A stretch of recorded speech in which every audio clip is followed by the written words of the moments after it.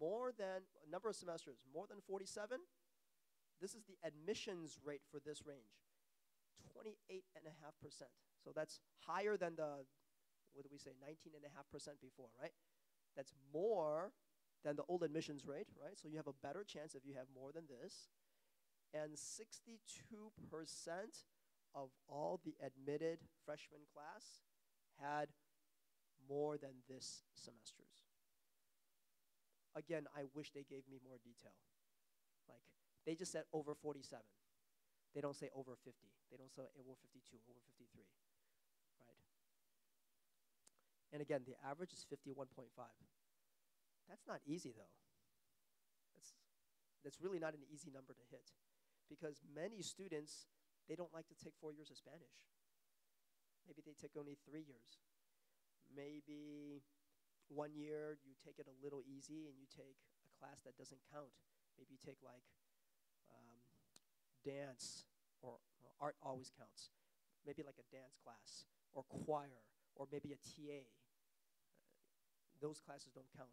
It's easy to fill your schedule and not have enough classes that count.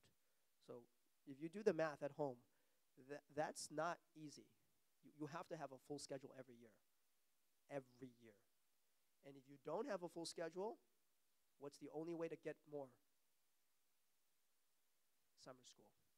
That's why in the summer, so many kids like to go to De Anza or West Valley or whatever to pick up extra courses to boost this number.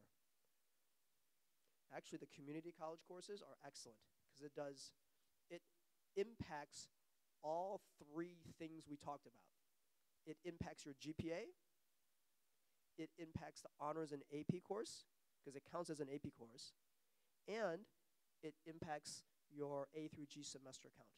So that's a very powerful tool if you take an extra community college course. All three. That's really powerful. Okay? Okay, so more observations about academic record. So the UCs like to see commitment. For instance, they like to see foreign language for all 4 years. I mean, that doesn't mean you have to, but it looks good. If you can do it, try to do all 4 years. I know not everyone likes their foreign language. They do it because they have to do it for school. Many students tell me, oh, June, I really don't like my Spanish class. I struggle to get my B. Junior year, I don't want to take honors or AP. I already fulfill my requirement. Can I just stop? You can, but it doesn't look good. But you can. They like to see that you can commit to something for all 4 years. Okay, ideally. They like to see consistency. That means the same or more number of honors and AP courses year after year. Okay, like I said before, don't get easier, get harder. Right? It doesn't make sense to take a lot junior year and all of a sudden drop senior year. Doesn't look good.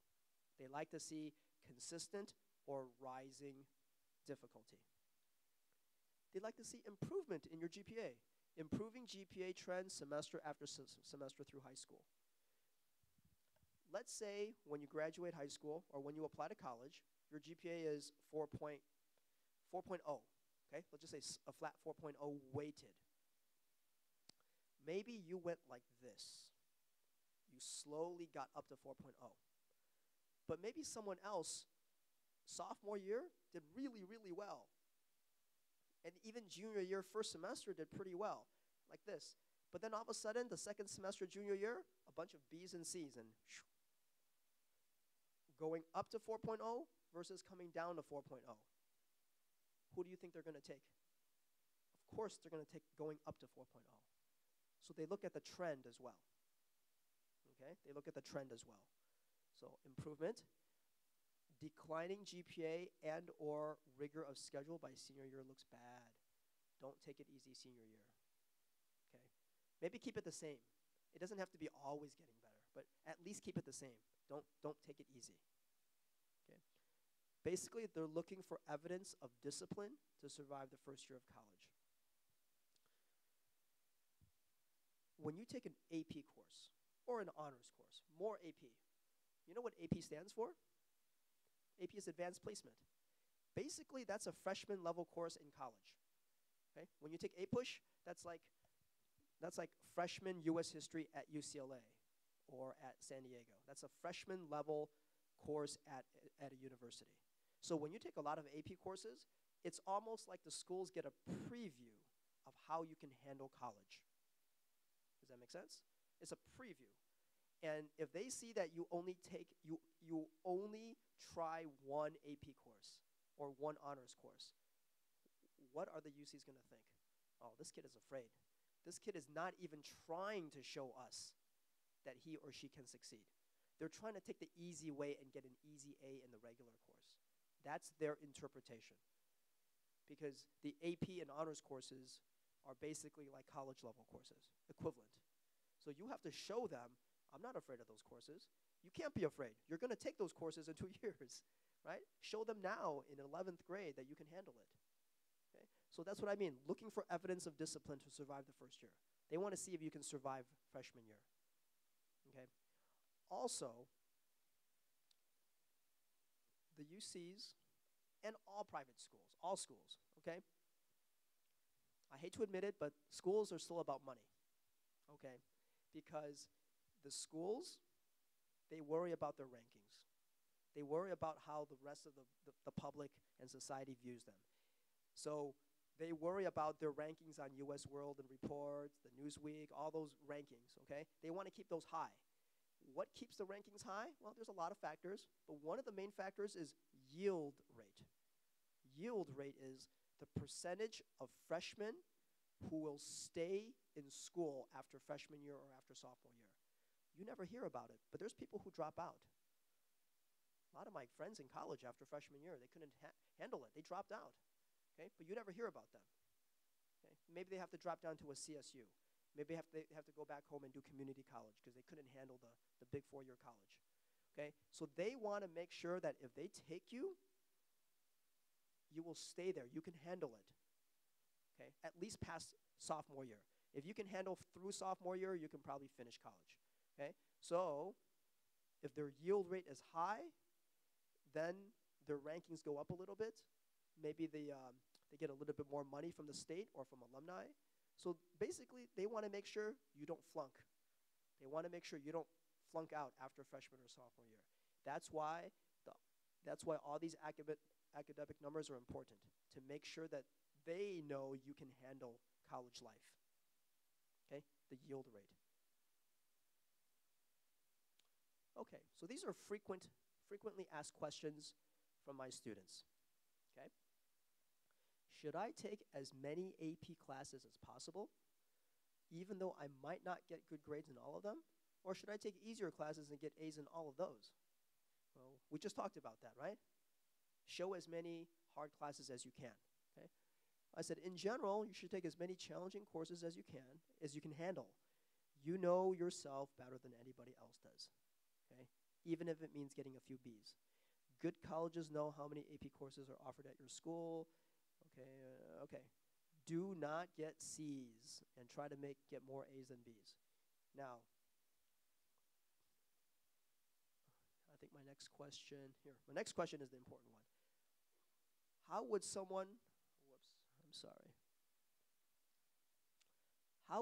who earned a B in an AP or honors course compare to someone who got an A in a regular class?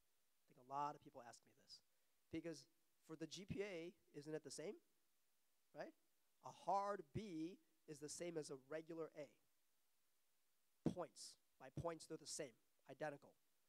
Okay? AP on honors means increased difficulty. So it's worth more even if they equal points. Because even though the GPA effect is the same, isn't the honors and AP count higher? Right? And we said that's one of the main things, AP and honors count. So you boost that number when you take the hard course. Okay? This quote is straight from the UC website. Okay? Students who take the most challenging classes available during high school and do well in that program are viewed most favorably. Students who have not challenged themselves academically, even if they get very good grades, would be at a disadvantage in the admissions process. Those are not my words. Those are the UC's admissions words. They said that directly. It should be very clear to you.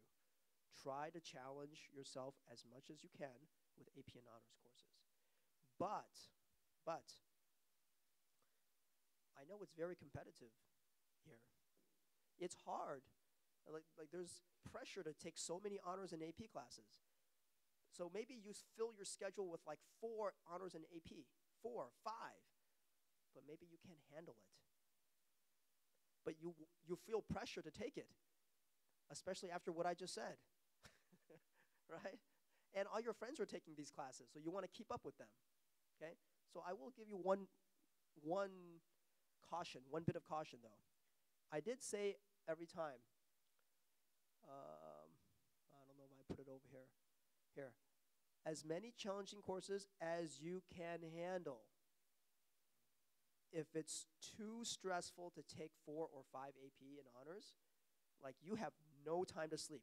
Every night you go to bed at 2 or 3 a.m., and then you have to get up at 6 or 7. You're just killing yourself to finish your homework. You get no sleep, you're cranky, you gain weight, you're mad at your parents all the time. It's because you're not healthy. Then maybe it's too much. Your health is still more important than your grades. So take a lot, but only as many as you can handle. I know that's hard advice to follow sometimes because here you're trying to keep up with everyone else. Maybe keep up with your cousin who's so smart. Keep up with your neighbor's kid who's so smart. Or your mom's coworker's kid who's so smart. Everyone's laughing because you know you do that to your kids. I know because my mom did that to me too. But that's okay because I could keep up with them. But in general, I understand. It's hard. It's hard to keep up. But your health is more important than anything else. Try to challenge yourself, but don't go crazy. Okay? If you can only handle 3, handle 3. Take the 3, but do very well with the 3. That's okay. Okay? Don't kill yourself trying to take 4 or 5. Okay? Do as many as you can.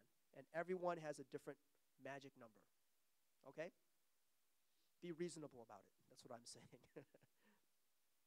Okay. Is it all right if I take honors and AP courses only in one subject that I'm good at, like math and science, but not any of the humanities? That's very common. I mean, around here, I get a whole bunch of math and science people, right? And they don't want to take APUSH. They're like, oh, too much reading, too much work. American Lit honors, too many essays. Forget it. I'll take regular and get my easy A. I want to take physics AP and chem AP at the same time. I want to show that. I want to take calculus BC as a sophomore and show that I'm really good. Forget the honors English, forget the US history, okay? Very common here.